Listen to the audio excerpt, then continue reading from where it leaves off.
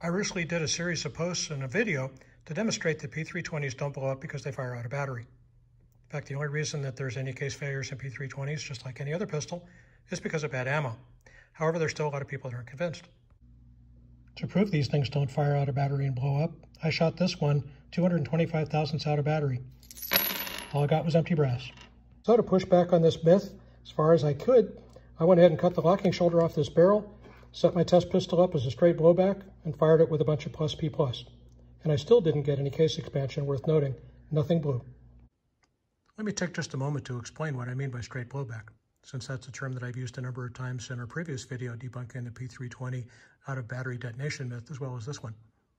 Notice in the case of the stock barrel in our test pistol here, the barrel travels with the slide for about 225 thousandths of an inch before it then starts to drop, such that it can actually pull the expanded cartridge case out of the chamber.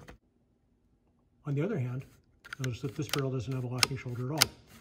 That means that as soon as the slide starts to travel to the rear, it's pulling the case out of the chamber. There's nothing actually keeping the barrel and the slide together at all. And that's what we mean by straight blowback. Well, we've proven that the P320 won't fire dangerously out of battery such that it can blow cases. So there's folks that are saying, well, maybe it's because of a lack of chamber support. If P320s were blowing cases because of lack of case wall support, then you'd think the barrel on the left that I've modified and deepened to about 290 thousandths from the breech face to the point at which case wall support actually starts would give us some pretty spectacular results. That is an unsupported chamber if I've ever seen one. That first one was a round of S&B 124 ball. I wouldn't say anything looks particularly blown up there. Here's Blazer brass in my unsupported chamber straight blowback P320, the Death Trap 3000. Let's give that a try. As you can see, there's no expansion or case damage at all, other than a little dent in the case mouth here, simply because the pistol isn't cycling correctly. Because it's a straight blowback and it's not really designed to be, it's not ejecting. Here's some Federal 150 Syntec. And as you see, nothing blown. Everything's fine. Last, but by no means least, 147 grain Speer G2. I'm not so much liking the amount of recoil this puts out with no locking system. Ouch. You know what? No bulging, no damage, nothing. That should say something. Out of a straight blowback P320 with no case head support. Remember, kids, don't do this at home. So this leads to an obvious question.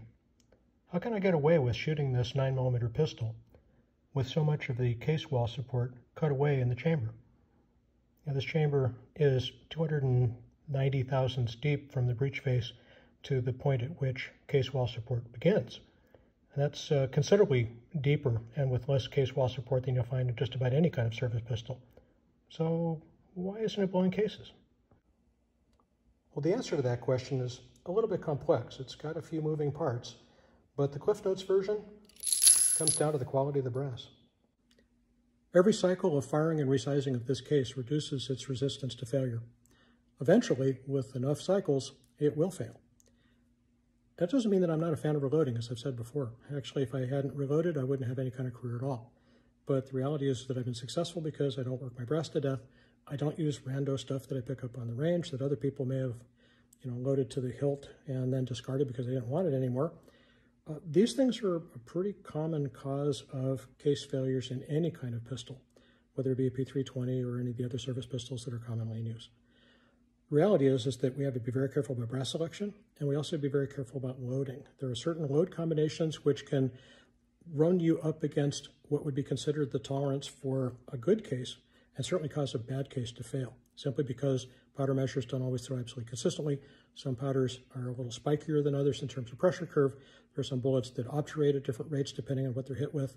There's a lot of different moving parts to this. So if you have any questions about what to load, feel free to contact me directly, and I can give you the benefit of what experience I have, and I can point you in the right direction.